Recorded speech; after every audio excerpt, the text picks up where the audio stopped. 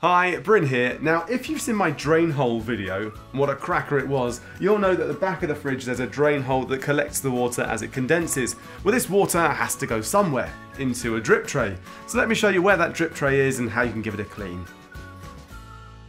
So I've turned the fridge freezer off and spun it around, and at the bottom here you can see the compressor. Now sitting on top of that is the drip tray, and you can see this hose here which actually connects up to the drain hole in the fridge and allows the water to flow down and land in the drip tray. This water then evaporates from the heat of the compressor. Now as you can see, mine's nice and clean, but if yours is a bit dirty or maybe smells a bit, then you can give it a very quick clean using a couple of bits of kitchen roll and give it a wipe around.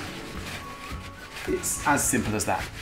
So there we go, a quick way to clean your drip tray. But if your fridge is still a bit smelly, you can always check out our smelly fridge video by clicking the link here. And if you need any further support, you can always live chat with our support team at indesitservice.co.uk.